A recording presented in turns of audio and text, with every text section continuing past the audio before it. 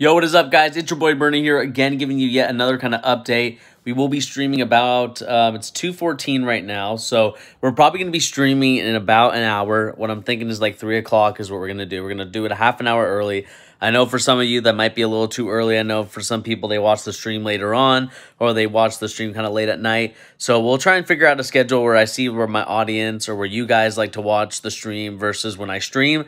I'm willing to change my my thing or my I don't know what you want to call it, like my schedule, if that makes more sense for streaming wise.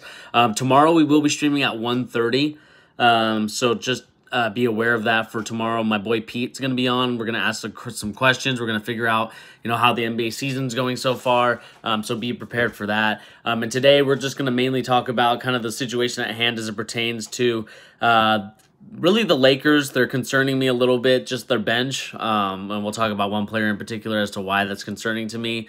Another thing, too, is that Morant will be out 3 to 5 weeks with the grade 2 ankle sprain. So, the Grizzlies are going to have to learn to play without Ja for a minute. So we'll see what happens. It's going to be a fun one. And hope you guys are tuning in for the show today at 3 o'clock. And I'll catch you guys in a little bit.